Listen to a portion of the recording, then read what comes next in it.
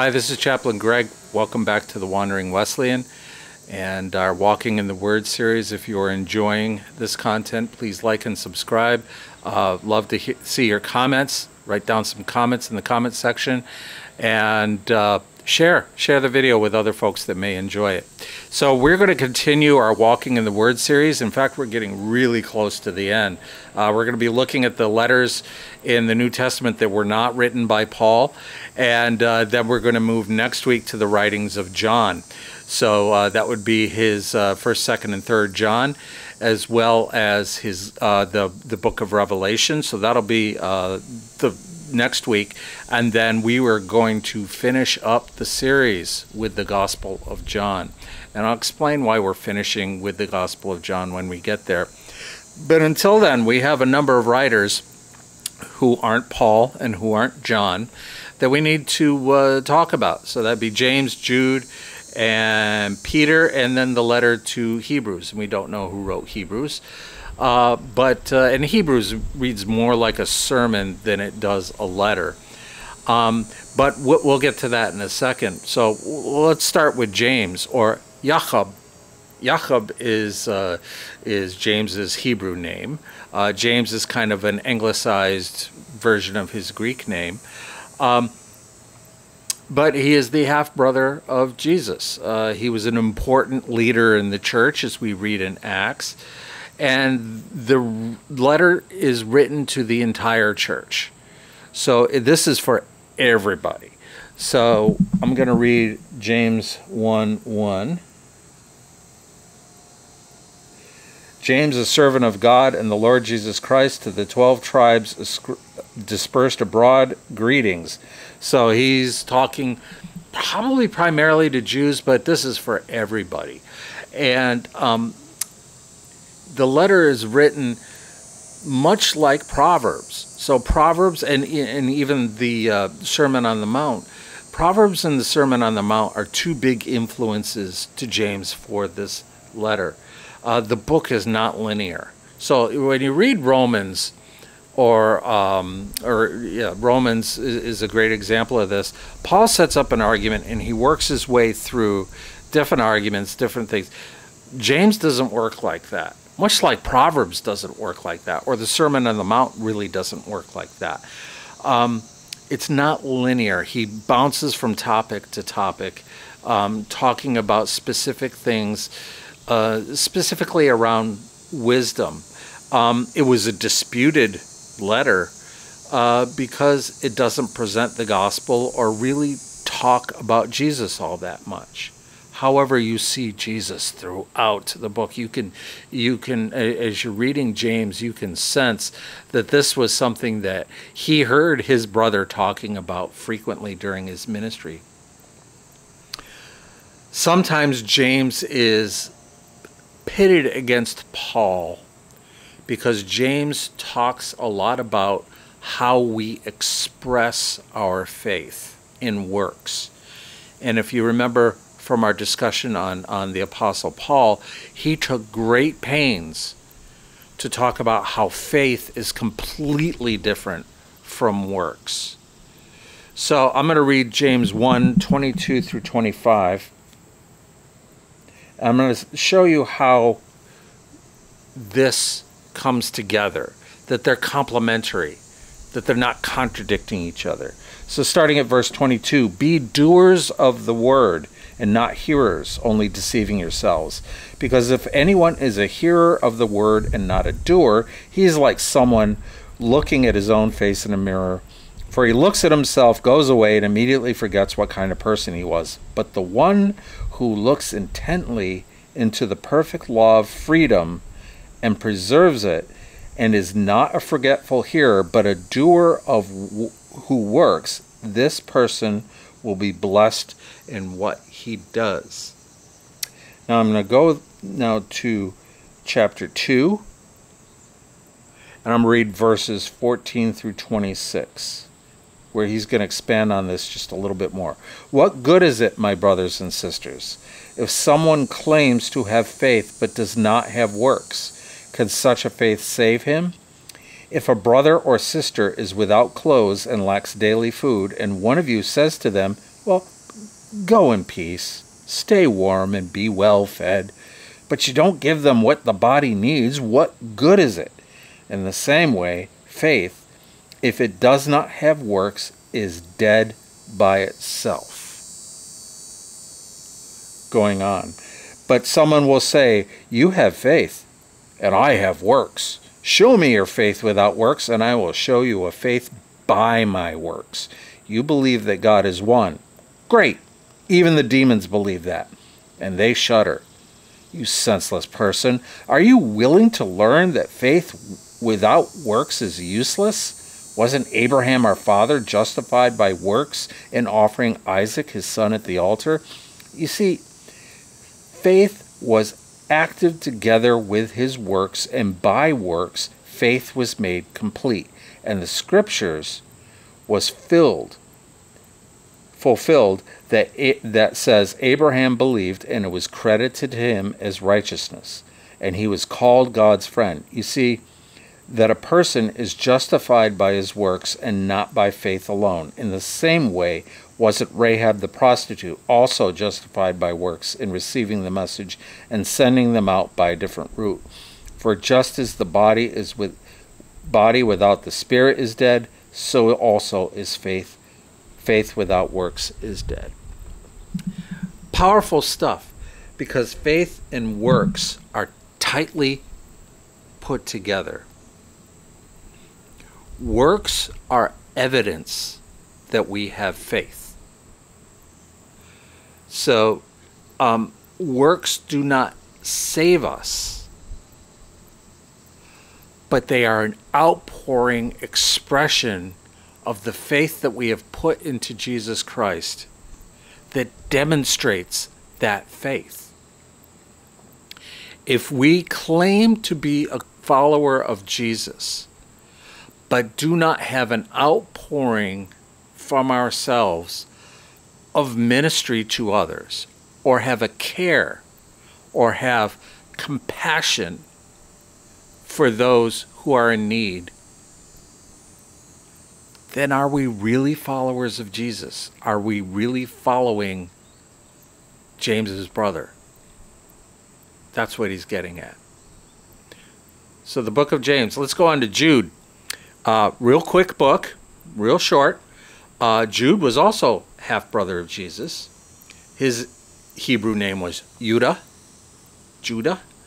It was a letter written mainly to Messianic Jews, and it's a warning, and you're going to see this a lot in these letters.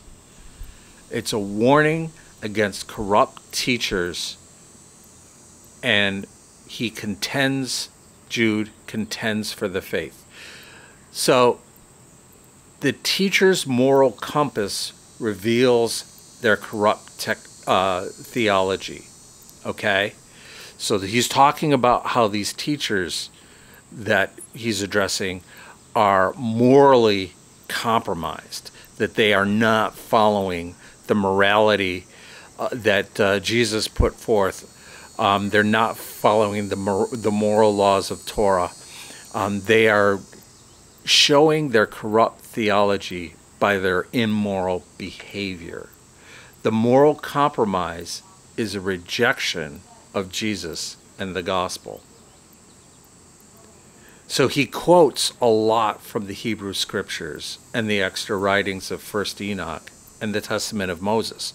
Now, we talked about this in our intertestamental period video, about how there were a lot of these different books written after Malachi and before the New Testament was being written. Well, 1st Enoch and the Testament of Moses are too. And they were very important books to the Jewish folks of that time. They weren't considered scripture, so we don't consider them scripture. But still, you know what? They're really important. We can get an awful lot out of it. One of my favorite teachers, Dr. Michael Heiser, has a ton of videos on 1st Enoch. So do a search on Dr. Michael Heiser and Enoch, 1st Enoch, and you'll get a lot of really good information on that. But that's essentially the book of Jude, which brings us to Peter. Let's talk about Peter. So Peter has 2 letters. 1 Peter, probably written from Rome. who he calls throughout the letter Babylon. Isn't that interesting? Babylon, throughout the scriptures, is the symbol for the most evil, corrupt place.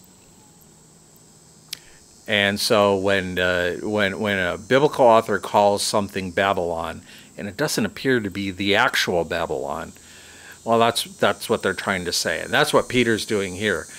He calls Rome Babylon. And this letter is probably written towards the end of his life. It was a circular letter, meaning it wasn't written to one particular group, but it was meant to be distributed amongst all the churches. The letter focuses on giving hope to the persecuted church amid their suffering. So I want to read 1 Peter verses 3 through 9. 1 Peter 1, 3 through 9.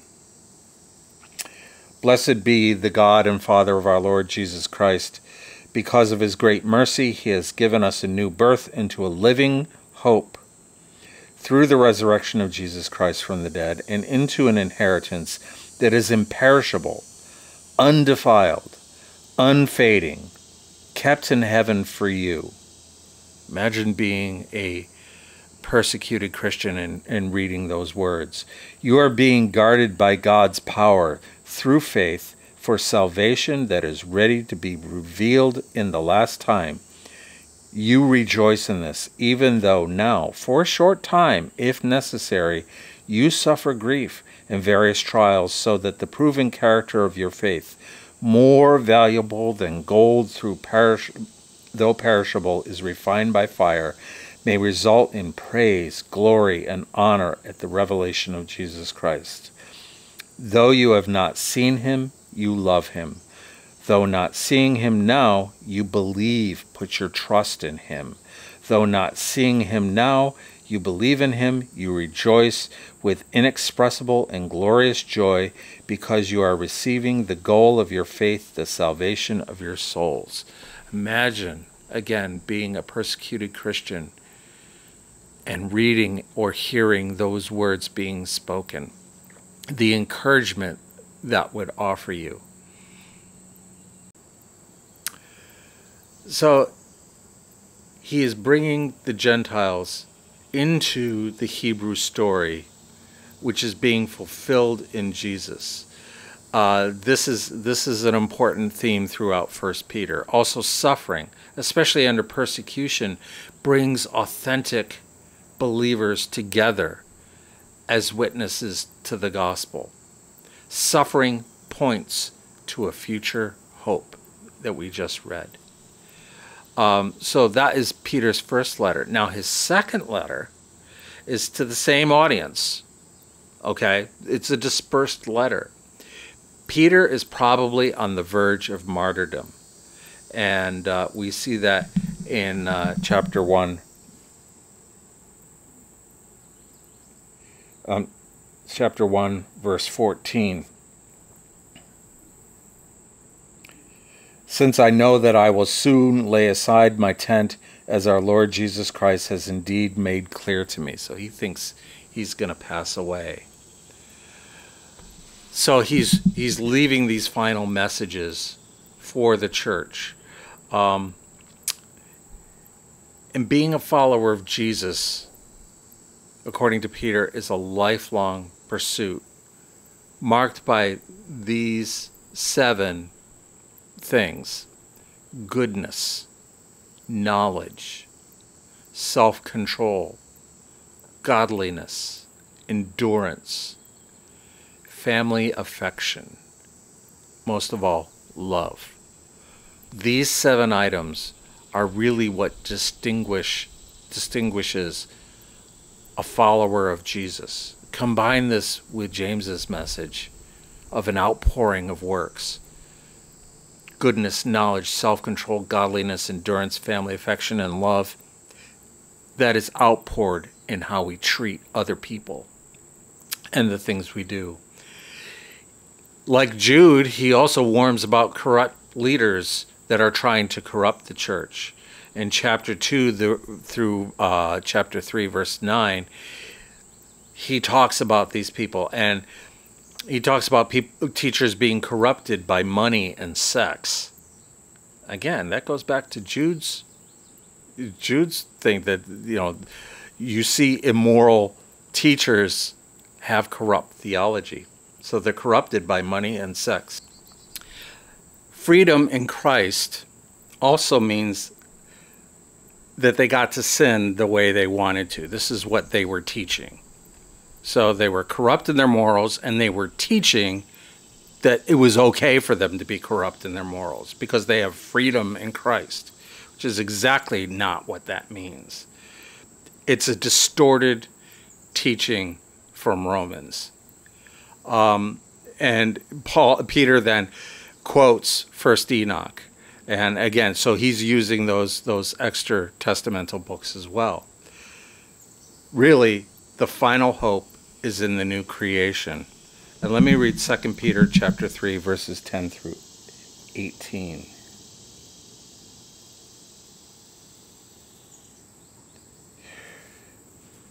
Here he says, "But the day of the Lord will come like a thief. On that day the heavens will pass away with a loud noise, the elements will burn and be dissolved, and the earth and the works on it shall be disclosed. Since all these things are to be dissolved in this way, it is clear what sort of people you should be in holy conduct and godliness. As you wait for the day of God and hasten its coming, because of that day the heavens will be dissolved with fire, and the elements will melt with heat. But based on his promise, we wait for new heavens and new earth where righteousness dwells." This is from a man who's about to be martyred. Isn't that beautiful? The new heavens and the new earth. So much of our Western Christian message is accept Jesus so that when you die, you get to go to heaven. That is not what Peter is preaching here. Peter is preaching, endure, go through it. You become a follower of Jesus so that you can display goodness, knowledge, self-control, godliness, endurance, family affection, and love. And we do this because we await the new heaven and the new earth, the new creation. That's our final hope. It's not to be disembodied spirits in some far-off ether world with God. It's to be members of the kingdom of God in the new heavens and the new earth and the new creation. And this brings us to Hebrews.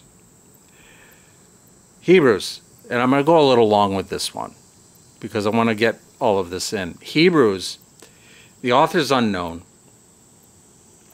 and the author had a first-hand relationship with the apostles and had a deep knowledge of Torah. The audience is probably Messianic Jews who knew the Torah and could understand all of the references that the writer of Hebrews makes. Hebrews reads more like a sermon than a letter.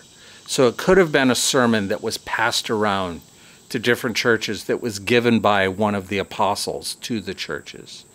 The audience is also under persecution for their faith, and some were walking away from their faith. Chapter 10, verses 32 and 34 demonstrate that. Jesus is compared to four key Torah references to show Jesus' superiority and to encourage believers to stay strong during this persecution. So chapters 1 through 2, angels and the Torah. Angels delivered the Torah to Moses. Jesus is superior to all of those prior messages because he was the message. He didn't need angels to deliver it to us. It's a warning. Don't neglect Jesus' teachings and ministry. Chapters 3 through 4. Jesus is superior to Moses. So Moses led Israel out of Egypt and built the tabernacle. Jesus is superior because he built the whole of creation. He made everything. And he led humanity out of the exile of sin. He did everything the Torah couldn't do. And this is the warning. Jesus is the greater than Moses, so rejecting him is far more disastrous than rejecting the Torah. All right. Next one. The priests and Melchizedek. So the priests, who were Levites, descended from a single person, Aaron, and were supposed to be God's intermediaries through sacrifices. And that became corrupt. Almost immediately. We read that. If you remember back to our discussion of Judges even. You know, Judges and all the way through Samuel and Kings. You know, the whole priestly system was just corrupt. They couldn't keep their act together. Okay? So Jesus is the ultimate priest like Melchizedek. So if you remember Melchizedek from Genesis 14, he was the priest king of Salem who Abraham made an offering to. He's also mentioned in Psalm 110, verses 1 through 4, and that is a messianic psalm. Melchizedek lived before all of the tribes, but yet he was a priest. He lived before the law and before sacrifices, yet he was a priest. He was a priest king. Jesus is the priest king. He is our intermediary. We go to Jesus for salvation and relationship with God, and Jesus is king. The whole Gospel of Mark talks about how Jesus is king. Chapters 8 through 10 then talk a lot about sacrifice and covenant. Sacrifices through the Torah had to be offered consistently. Jesus' sacrifice was once for all humanity and is permanent. Walking away from the offer of forgiveness, and this is our warning, is dying without acceptance of it, and that is permanent. We finish Hebrews with chapters 11 through 13. This follows Jesus. We follow Jesus by following the models of faith throughout the Hebrew Scriptures. Hebrews chapter 11 is often called the Faith Hall of Fame of all the Old Testament folks who followed God through faith. And that's what this sermon to the Hebrews is all about. So next week, we're going to start looking at John. We'll begin by talking about what happened to everybody. Before we get into John, we'll talk about what happened to everybody. All the disciples, some of the characters surrounding Jesus. What happened to them after the New Testament was written? That should be interesting. But until then, if you like this video, please like and subscribe. Leave a comment, share. And until next week, God bless.